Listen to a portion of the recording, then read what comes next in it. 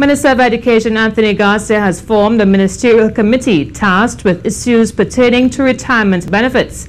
Minister Garcia had promised the committee, after hearing complaints at a tutor retirement function of prolonged periods of waiting to receive benefits, which he found to be unacceptable.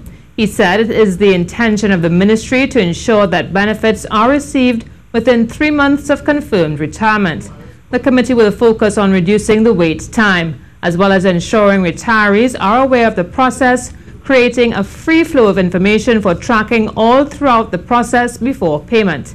Minister Garcia explained the entire process for payment involves the ministry, the Comptroller of Accounts, and the Auditor General.